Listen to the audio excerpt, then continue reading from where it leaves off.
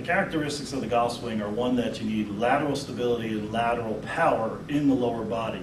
And here's a good exercise, an advanced exercise that you can try that will help develop that. It's called side hops. You're going to get yourself a Bosu ball, put it on the flat end on the ground, and basically what you're going to do is just hop back and forth across this thing. Start on one end, step up and hop, explode, explode. Continue back and forth. Do about 10 to 15 reps back and forth. Good lateral power, as you can see.